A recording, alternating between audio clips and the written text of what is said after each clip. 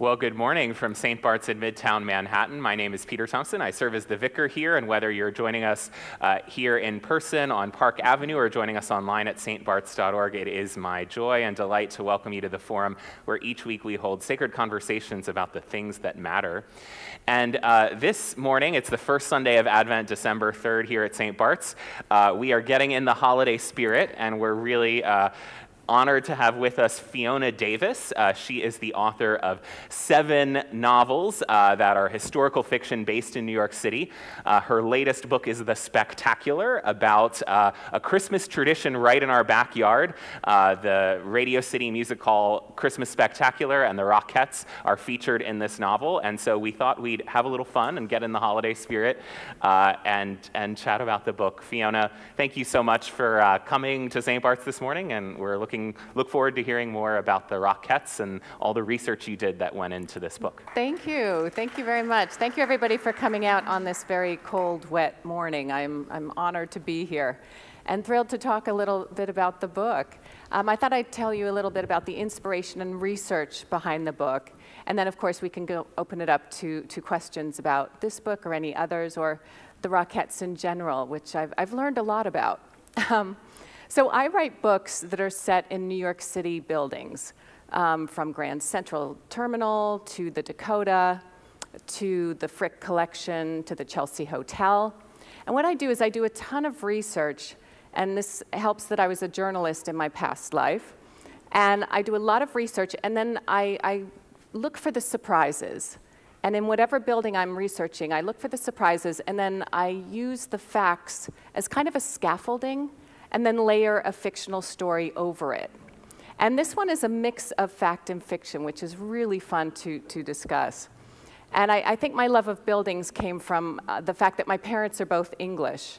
And when I was a kid, we would go back to England every 3 years to visit all the relatives.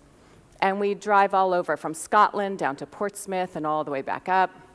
And to keep my brother and myself from killing each other in the back seat of our rental car, we would stop every so often at castles or ruins or grand estates, and they'd let us run wild. And I loved it. I loved how old everything is in England, that, you know, there anything that's less than 400 years old is pretty recent.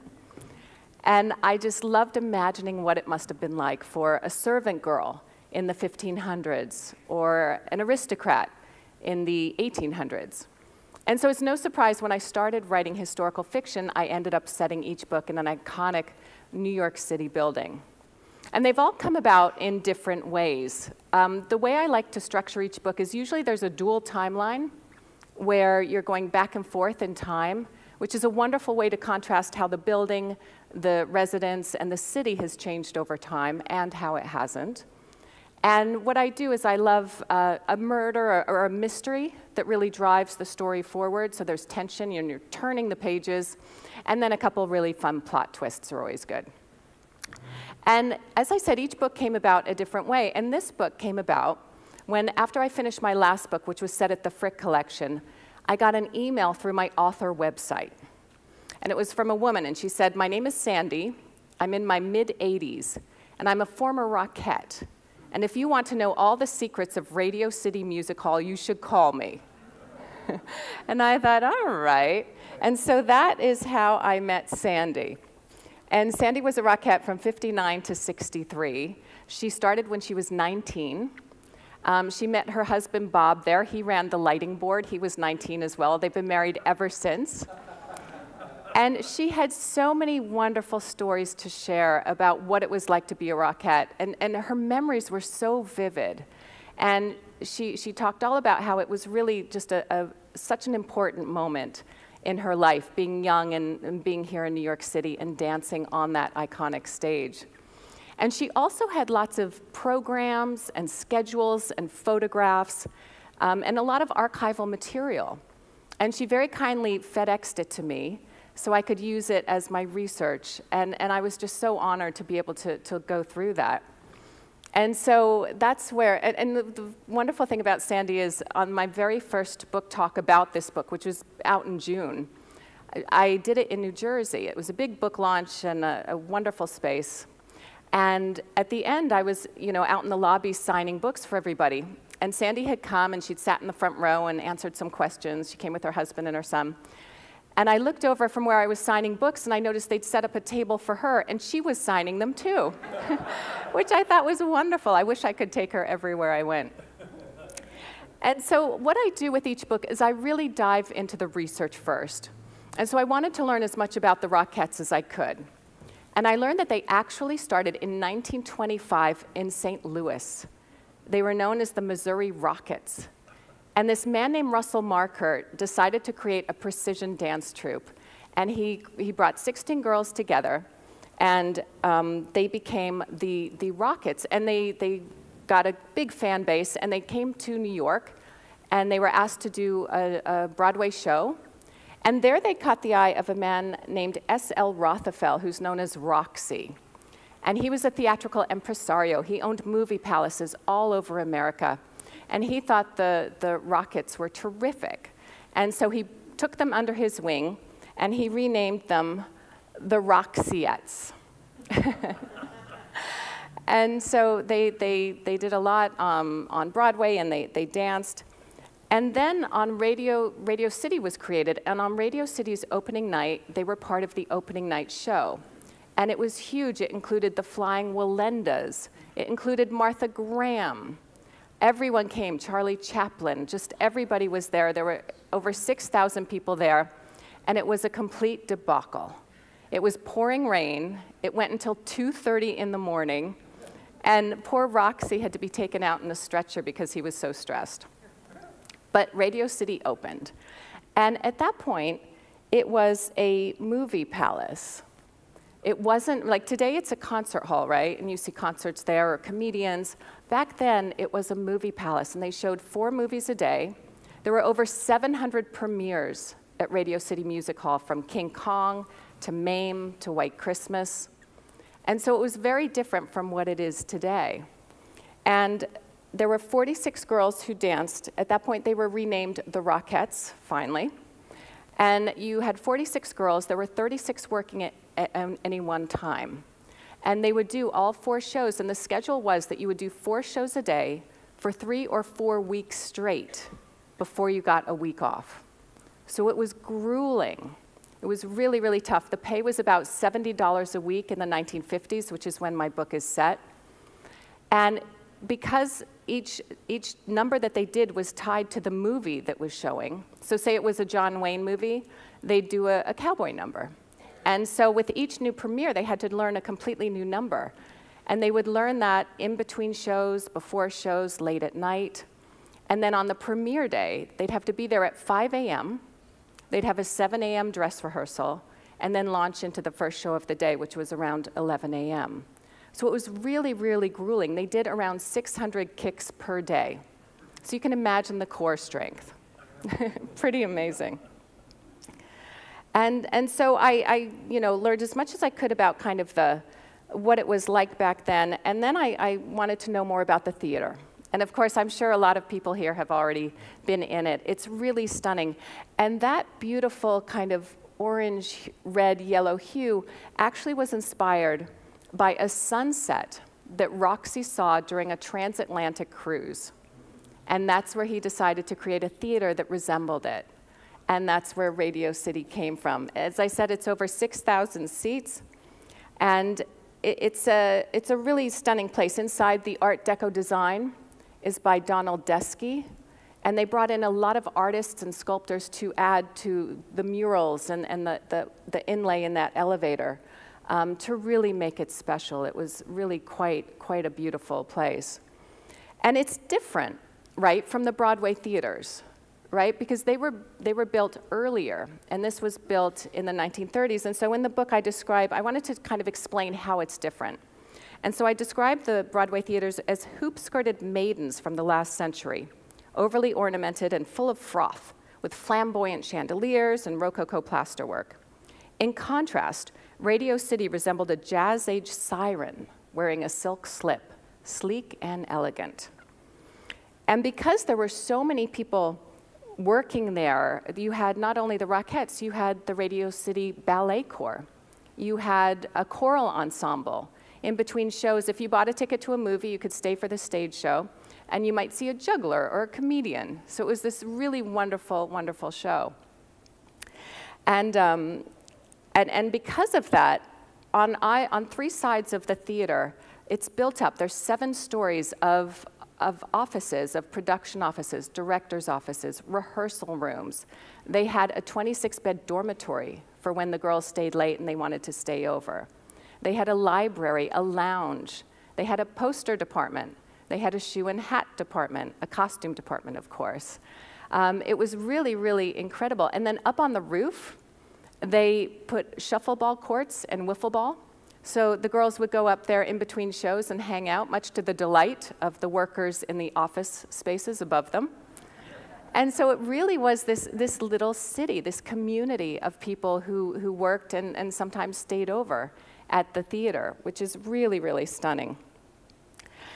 And further research, and this is the Roxy apartment, which is a beautiful space that Roxy had made. It's not really an apartment, there's no bedroom, but it's a space for entertaining. They had a dining room, this beautiful open area with cherry-paneled walls and gold-plated ceilings. And in the very corner there, there's a guest book that's signed by everybody from Judy Garland to Walt Disney. Of everyone who's passed by has signed that guest book. So it's a really special place. And Sandy was a great help in terms of doing research about what it was like to be a Rockette in the 1950s. And I spoke to a number of Rockettes who danced there in the 40s, 50s, and 60s. And they all talked about just what an incredible experience it was. That, you know, there they were, women, at a time when women were supposed to be secretaries, or nurses, or teachers, or wives. There they were dancing on that stage, financially independent, and able to make their own decisions. I remember asking one, what's your favorite memory of being a Rockette? And she said, my favorite memory is walking down Fifth Avenue in the middle of the night, arm in arm with my fellow Rockettes, and singing at the top of our lungs. And there's just something, for me, that was so moving, that sense of freedom and sisterhood. They all, you know, worked under Russell Markert, who stayed on as the choreographer and the director until he retired in 1971. Keep in mind, he founded it in 1925. And Russell was a real father figure and really took care of them. You know, if they had issues with their landlord or anything like that, he was there to really help them out. And I think that's why it was such a strong sisterhood and why they all got along and really worked together well. I learned lots of fun things because as an author, you don't want to describe a room for 3 pages, right? No one wants to read that. So I'm looking for small things that really anchor the reader in the story. And so I remember one Rockette telling me about how there was one conductor who on the last show of the night would speed up so he could catch his train at Grand Central. And so they'd have to dance faster and faster and faster.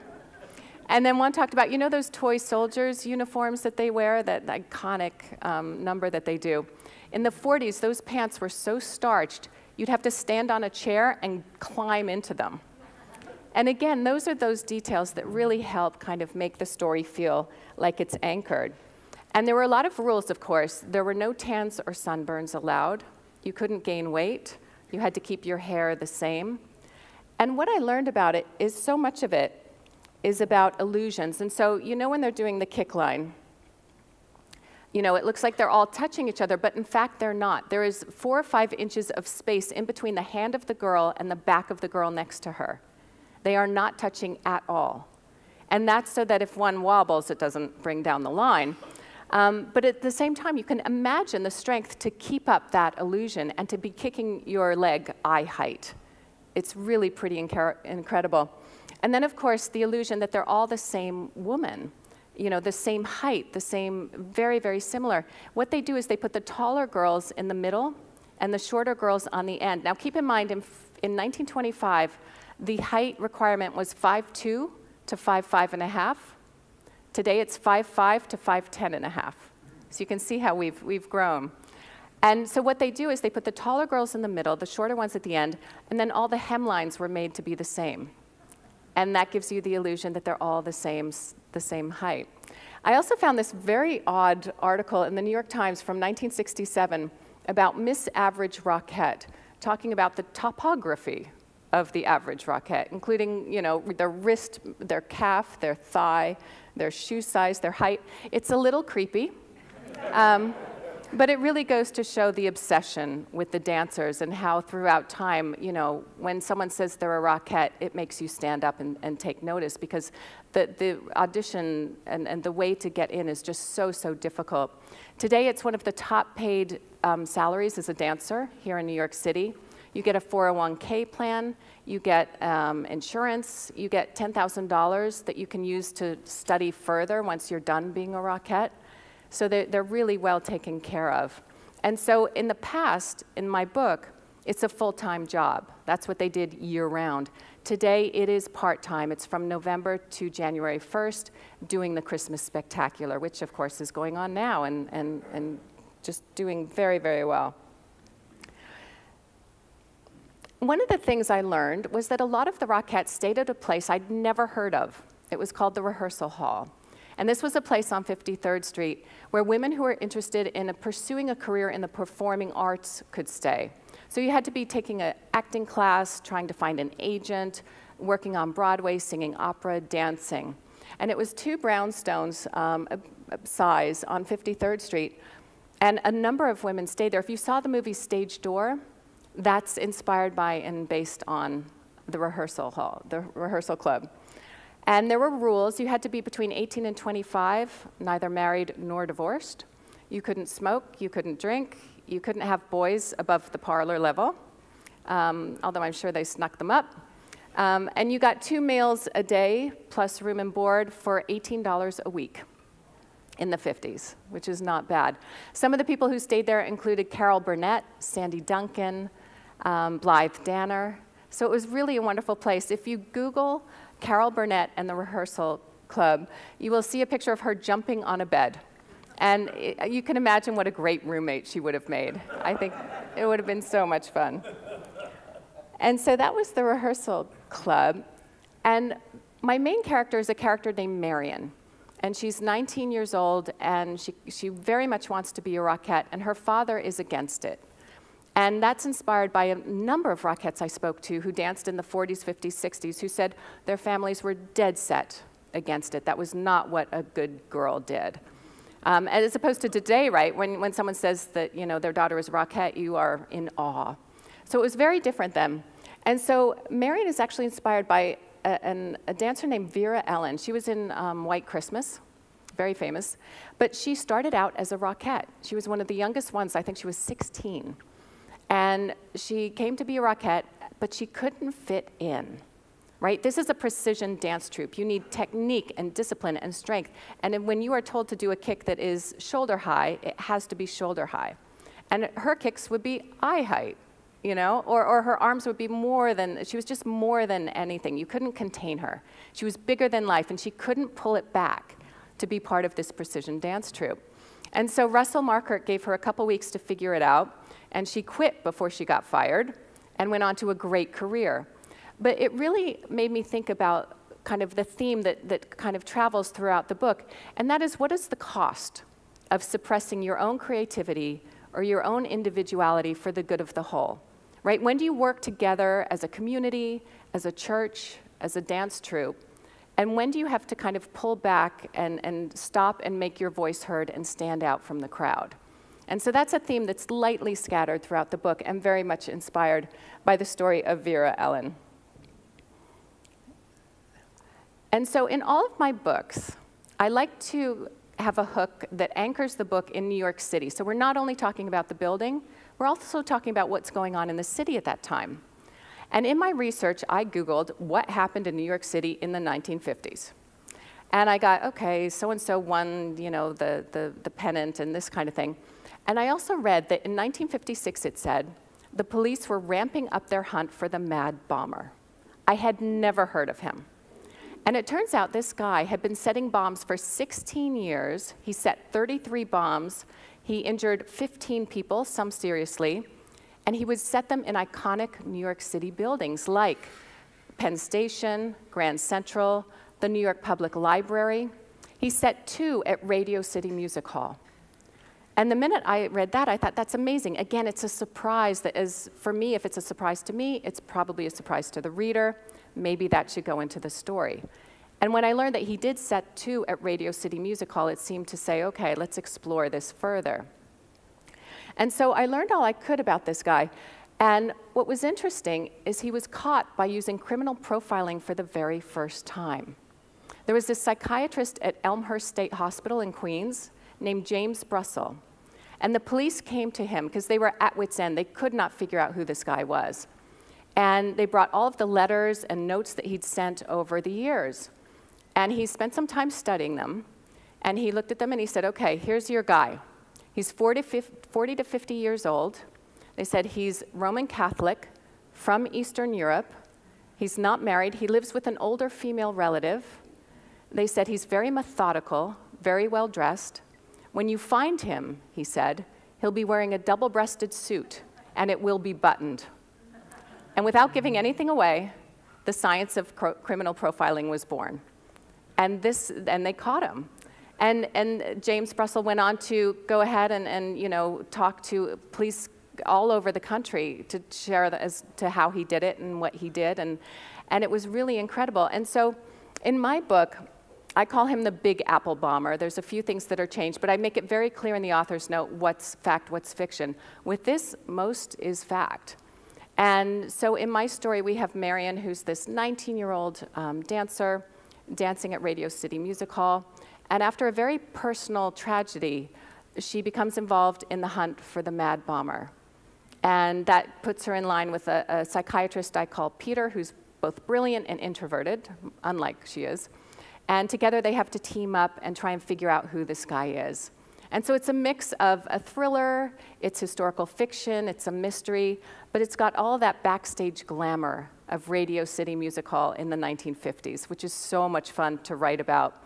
And it has all the themes in all of my books, and that's how women's voices and agency have changed over time and how they haven't, the importance of the arts in our lives, and then just finding these hidden stories that are tucked beneath New York's historic timeline. Thank you. Thank you.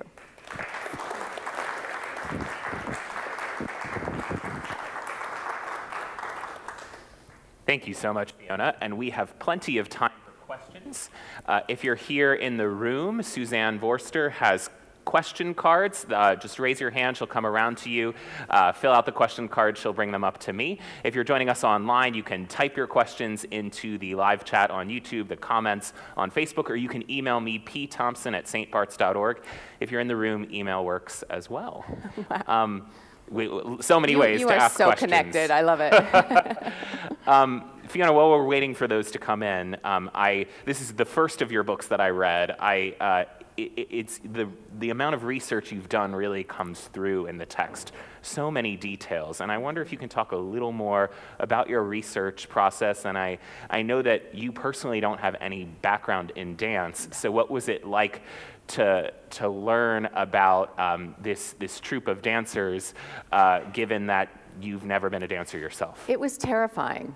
I mean, the thought of you know, dance is such a precise art, and you know, you can either do it or you can't, and I'm not flexible, you know, there's just no way.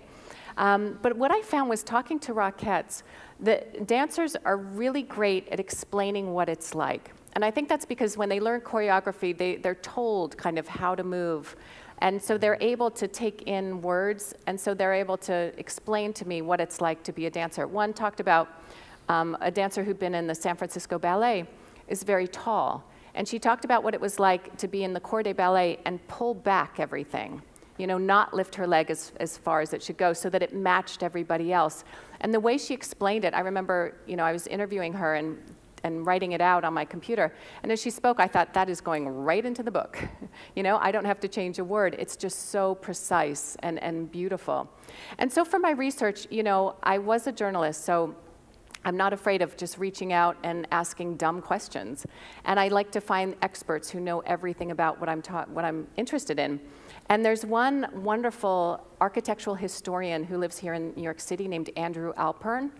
And he's in his 80s. He has lived in New York his entire life. And he has a photographic memory of every street over time. He's incredible. He's written a wonderful book about the Dakota called The Greatest Apartment House in the World. It's a great coffee table book, great gift if you have friends who love New York City. And so what I do is I meet him for lunch, and I say, all right, here's a building, talk to me. And he'll give me some wonderful tips, like, for example, the building that's set at the New York Public Library. For that one, you know, I learned that when it was built, they included a 7-room apartment deep inside for the superintendent and his family to live in. And he lived there with his wife and 3 children. His daughter was born in the library. And then Andrew mentioned about this wonderful book theft, not wonderful, this terrible book theft, wonderful for me, that happened in 1993 at Columbia University, where a thief stole $1.8 million of rare books over the course of 3 months, and no one could figure out how he was getting in and out of the building. And so I took that theft, transposed it to my story about the New York Public Library, and I was off to the races. So that's the kind of thing I do, is just finding out what really happened and then seeing how I might be able to fit it into my story. And it's amazing when we get to the bomber that he was kind of creating terror in New York for 16 years, and very few people are aware that this happened within the last century. It's so true. In fact, when I do talks, you know, a lot of them around here in New York, people who are longtime New Yorkers are saying, yeah, I either forgot about that or I hadn't thought about it in years. One woman in a book talk said, yeah, I was in Queens at that time, and when we went to the movies, you would check your seat to make sure there wasn't a slit in it, because that's what he would do. He would slide a pipe bomb under the seat, inside the upholstery. And that was just so visceral to hear that. So we have plenty of questions already. One person wonders about the name Radio City Music Hall. Do you know why it would be called Music Hall if it primarily functioned for a while as a movie theater? Yeah, you know, it was meant to be a theater. And it just didn't work. The first few years they were struggling and they couldn't make it work financially. And that's why they changed it to a picture hall, I guess they would have called it. So it was a bit of an issue, and it was during the Great Depression, of course, so things weren't easy as they thought it might be.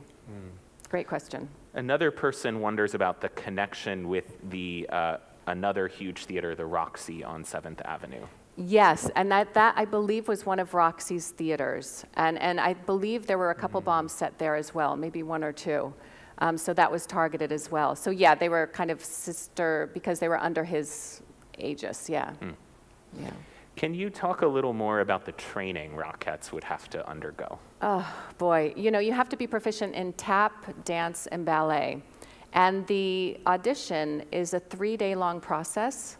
There are hundreds of women lined out outside Radio City, and they're brought in batches of 100 to dance in the rehearsal hall, and they're given a number, you know, like 16-count number, and they have to do it. And then some are eliminated, and they do it again, and they do it for tap, jazz, and ballet. And then they also have to stand, the first thing they do is stand in a height measurement against the wall to make sure they are actually as tall as they say they are. And then the ones who don't fit in, they get kicked out right away. And so it's really, really tough. And they make it tough because the actual, you know, being a Rockette is so tough. Here in New York, they're doing between 2 and 5 shows a day. And so it's just that tough. And then they bring them back the next day, a smaller group, and see how much they remember, how much they can retain, and then finally choose the ones who are chosen. And if you're a Rockette, you have to re-audition every year. It's not easy. And that's still true, that that's you have to still re-audition. true. Yeah. And so most of these dancers have years of experience going into these auditions. Yes, yeah, they've been dancing, you know, for most of their lives, yeah. Can you talk about the political context of the 50s and how that influenced your narrative? For sure. You know, as a woman in the 50s, you could not, you know, open a checking account or get a credit card without a man's signature. And when you think about, you know, that was until the 70s was when that changed, which is incredible to think. And so, you know, politically at that time, things were very much about women staying in their place. In my story, the father, in order to, if his daughter, the father is very kind of, he likes to dictate and very controlling. And so when either of his daughters misbehaves, his punishment is to take away their pearls. And I'd read that. Someone had talked about that's what their dad did to punish them. And it's just so typical 50s, isn't it? You know, of okay, he'd take them and lock them away. And so I wanted to definitely infuse that in the book, because I think a lot of people, especially younger people today, don't understand how far we've come and how hard it's been for women to be able to do what they want to do. And so for sure that factors in the book. Marion's kind of a feminist heroine in a way, because she defies her father and does what she feels called to do. I wonder, did you wrestle with the fact that these women are empowered because they have a starring role, but they're also objectified in a way? That's true. And you know, a number of Rockettes mentioned that being a Rockette in the 50s, you were preyed on. You know, by the men who come to see the show, the you know, people, the crew sometimes, you had to be really, really careful. And so, yeah, Marion is one who wants to, you know, do her own thing, but at a great cost, at a huge cost. And so what is the price of going against your father's wishes, you know, to do what you feel like you were born to do? What's going to happen to you? And that's what I wanted to explore in the book. I'm also wondering if you wrestled with race at all. The Rockettes did not include a black dancer until the late 80s. Yeah. That would have been less unusual in the 50s, but I know you were thinking a lot about gender. Did race come into your research too? Absolutely. You know, there were no, their whole thing was, well, we don't want the line to anyone to look different, so we can't possibly have a black dancer. And that lasted, as you said, until the 80s, which is pretty late. And now they have Rockettes with disabilities. They have, you know, Rockettes it's more diverse. And, you know, for me, setting a book in the 50s, you know, I didn't want to try and include someone who wouldn't have been there anyway. But in all my books, I want to address it. And so, for example, my book set at the Frick collection, which is just up the street. You know, that is an art collection collected by a white man, a very wealthy white man, and the diversity on the walls of the Frick was very much lacking in that time. And so part of that book for me I set in the 1960s, and I included a black intern named Joshua, who is to team up with a fashion model who does a Vogue shoot at the Frick collection in the 60s that goes terribly wrong. She's a terrible model.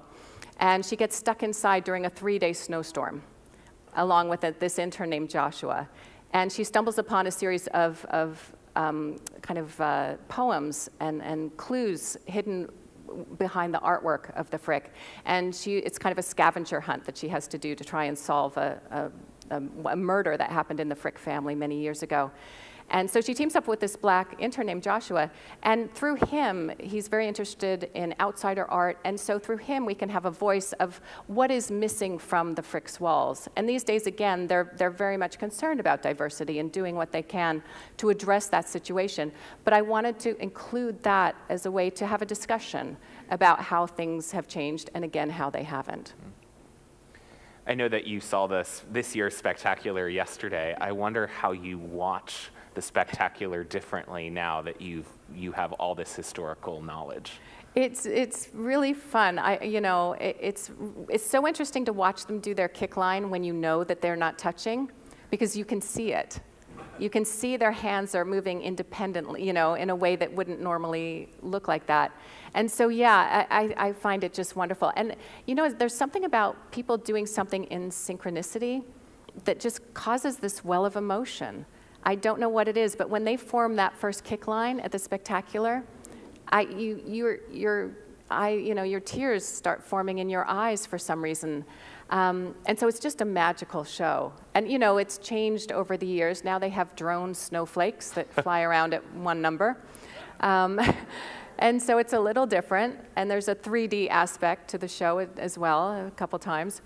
But it's just wonderful, and you know, having a huge sold-out audience in that beautiful space, watching them dance is still just as magical to me as it was the first time I saw it.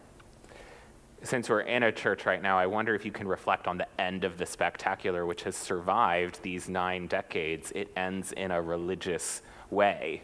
Any thoughts on how the true meaning of Christmas has sort of stayed in there all this time? Yeah, you know, that is one of the numbers, and there's a few of them that have stayed on the entire time from the very beginning of doing the spectacular. And the manger number with the 3 kings and the camel, there's still 2 camels, a few sheep, a goat, and they're still marching on stage. They're kept in stalls down in the basement, and they're walked at like 5:30 a.m. It's just amazing. And there's something really magical about that scene, as you know, you have all of the magi, you know, everybody at the foot of the manger looking up. That's really, really just so moving. And for me in the book, there's a major scene set during that number where everything falls apart. And it was, you know, and a camel sneezes in someone's face. It was really fun to explore it from a kind of a backstage perspective, if you will.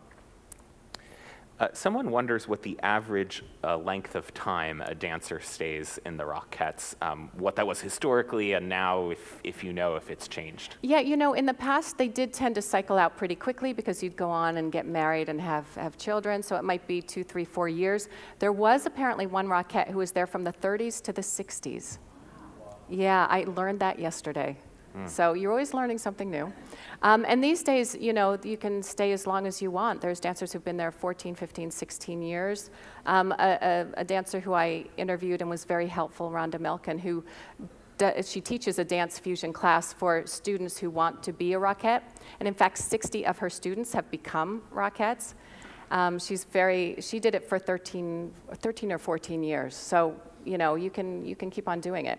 And again, these days it is part-time. So it's a little different. And one of the concerns of Marion's father is that she's only going to do this for a few years and there's not security, et cetera. Yeah, a lot of the Rockettes I spoke to who were in the 40s, 50s, 60s did leave, you know, after 3, 4, 5 years. So it was a shorter time period. Can you talk a little more about you do get a sense of this in the book, the community that forms between the different Rockettes? How did they kind of help one another and develop friendships as well as working relationships? Yeah, you know, when I would interview them, I'd say, okay, give me the dirt. What really went on? Like, was there any backstage, you know, shenanigans? And they all said no. They all said everyone was so delighted to be there, that it was really this wonderful sisterhood. And in fact, there's a very strong alumni network still today. And so there's still, and I think there's a 100th anniversary coming up soon. And so, you know, they're still going strong, which is wonderful. Someone wonders what's next on your list in terms of New York City landmarks. I think you announced your next project already, but can you talk about where you're looking next? You've done the library, you've done the Frick, you've done Radio City Music Hall. What's next? Yeah, you know, I like to say there's so many buildings in New York. I'll be doing the gas station on the corner of 11th Avenue, you know, but I'll make it work. But I'm not there yet. So the next building is set at the Met Museum, which is, of course, an incredible place. I was a little daunted at choosing it because there's so much to see there. And so it's from the point of view of an associate curator at the Met who, it partly takes place in Egypt, actually, in the 1930s. That required a trip for me to Egypt in April, right, for research. It was amazing. And so it's partly set in the 30s, partly in the 1970s. So 1978 is the main timeline. And that's from the point of view of a 60-something associate curator in the Egyptian wing. And she has to team up with an assistant for the Met Gala. So 2 very different arms of the museum in order to solve something that goes missing. And so I like to say it's glamour and mummies. And we'll see how it goes. It's really fun to work on. You should think about St. Bart's. We were just talking about that. I got a hard sell already, trust me. Yeah, there's a lot of history here. And there really is. I love that it's on the location of a former brewery, right? That's just, you could do a lot with that. There is an interesting connection I discovered because, of course, as you read historical fiction or watch something on Netflix, you are Googling yourself the whole time. Yes. And the Rehearsal Club was founded by the daughter of the Bishop of New York at the time, Bishop Greer, who was the rector of St. Bart's before he became Bishop of New York. So we have a connection to all of this. That is Not wonderful. only is it our backyard, yeah. I love that. You know, you think New York's this huge city, but in fact, there's all these connections. Parkinson's. And in my research, I'm always coming up on something like that. I love that. So we still have a few minutes. If there are any more questions, Suzanne will come around with question cards. You can email them in. One over here. I know, Fiona, you were diagnosed with Parkinson's a few years ago, I think. And Parkinson's makes its way into the book, and you talk about your own diagnosis in the note at the end. Yeah. And I wonder if you can reflect on why it's been so important for you to be open about your diagnosis, and to so much so that it becomes a part of your book. Yeah, thank you for bringing that up. Yeah, so in 2020, I had a very strange year where one day in August, I got a call from my editor and my agent. And they said, we have great news, your latest book hit the New York Times bestseller list. And I thought, oh, fantastic, top of the world. The next day, I went to a neurologist because my hand had been shaking as I held my phone. And he said, oh, you have Parkinson's. And I thought, whoa, we're really, going on a ride here. But I did what I do. I researched, right? I wanted to know what's going to happen to me. And I learned that I'm very early stages. My symptoms are really minor. They're completely controlled by medication. So, it's very early days. And then I got to know people at the Michael J. Fox Foundation, of course, and, met people who've had it for 20 years who are really thriving. And that kind of put my mind at ease. But as I'm writing this book, I'm thinking, what you do is you pick a character, and you have her have a goal, and then you put obstacles in her way, right? That's a book. You don't write a book about a happy family who gets happier. No one wants to read that. And so I'm thinking, okay, I have this dancer. Now, what is the worst thing that can happen to a dancer? And I thought, you lose control of your body. And I thought, well, I have all this information. And so it's sprinkled very lightly through the book. It's not the main part. But I wanted to see if I could explore it in some way, and also just to talk openly about it, because I know so many people who have Parkinson's and they don't tell anyone because they either don't want to seem old or they don't want to lose their job, which is absolutely valid. But it is the second most common neurodegenerative disease in America after Alzheimer's. And there's so many people who have it. More people are getting it every year. And I felt like it's almost like breast cancer 30 years ago, right, where no one spoke about it. And today, of course, breast cancer, there's a huge political force, and there's changes, and there's been so much progress. And so just having it, I wanted to be open about it. And at every book signing I do, someone comes up to me and mentions, yep, my mother had it, I have it. And so just a way of letting people know that if they do have it, they're not alone. There's lots of resources, and there's lots of hope. The Michael J. Fox, the pipeline for new medications and possibly cures and treatments is just, it's very exciting. If you're going to get it, now's the time. So I'm doing fine, but thank you. Thank you for asking that. It was a powerful inclusion, and I think the visibility is so important. Yeah. The narrative switches a little bit between the 50s and the 90s. It begins with the dancer looking back, with Marion looking back. And I wonder if you can talk about why you decided, just as with your upcoming book, you're in kind of two periods, why having the 90s as part of the narrative was important too. Yeah, when I first decided to try writing historical fiction, and I didn't do that until I was in my late 40s, I had this story idea, and I loved dual timeline books, and I thought, oh, I'll do that. And that became my first book, The Dollhouse at the Barbizon Hotel for Women. And, if I'd known how hard it is to write a dual timeline novel, where you have an element of mystery, so you can't give out one clue in one timeline or you'll screw it up in the other. If I'd known how hard it is, I would have never done it. But then I became known for it, and so my publisher is like, there's going to be a dual timeline, right? And a building. And so with each book, I kind of play around with it. Sometimes they're very important, going back and forth. With this one, there's maybe 4 or 5 chapters as Marion, as an older woman, reflecting back and kind of going through an arc of her own at the end of the book, which I hope is moving and kind of gives closure to what's a fairly harrowing story. And so, yeah, and it's fun to have a character looking back, because I just love to write about older women who just take no prisoners, who are tough and say what they think. And so there's usually one in every book.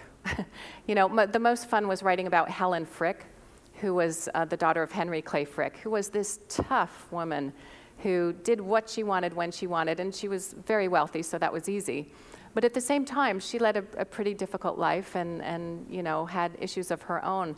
And so just writing from the perspective of a woman in her 80s who just, you know, says it like it is, I find really freeing. So dual timelines work well for that.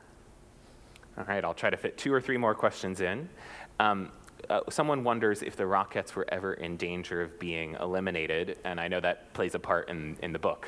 Yeah, you know, they were always, you know, part of Radio City, but Radio City Music Hall itself was in great danger at one point. In the 70s, they were going to demolish it.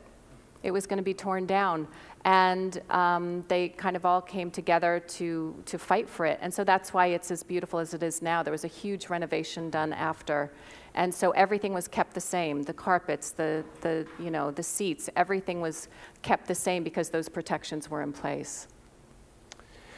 Can you talk about your novella about bootlegging in the East End? Yes, oh, that's great. Who asked that? I love that. So my boyfriend is a writer as well. He writes a thriller mystery.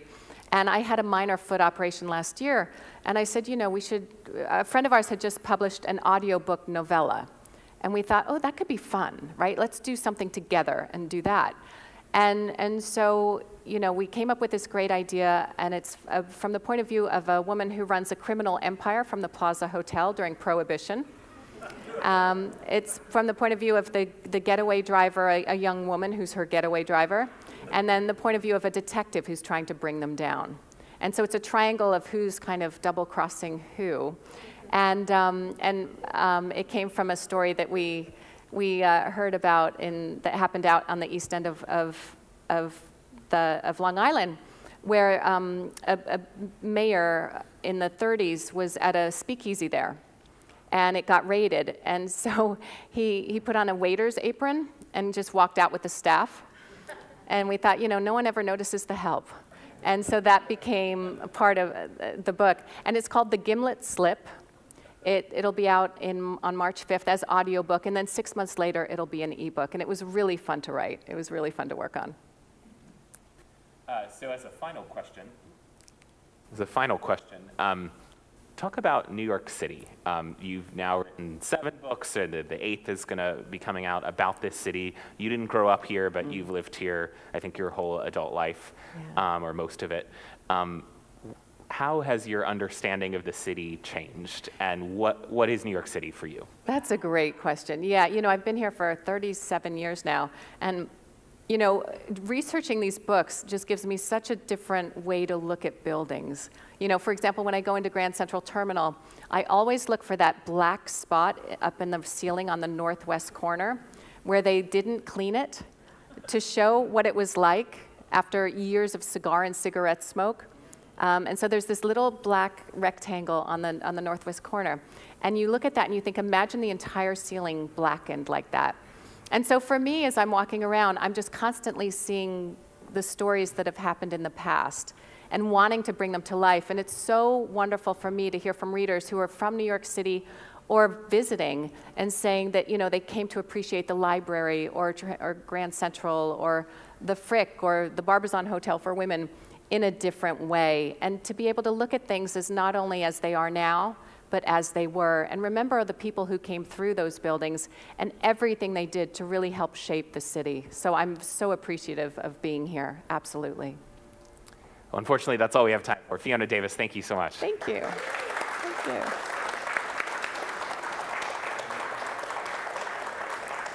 The latest book is The Spectacular. It's available in our bookstore, so pick up a copy on your way out, and you might even be able to convince Fiona to sign one for you.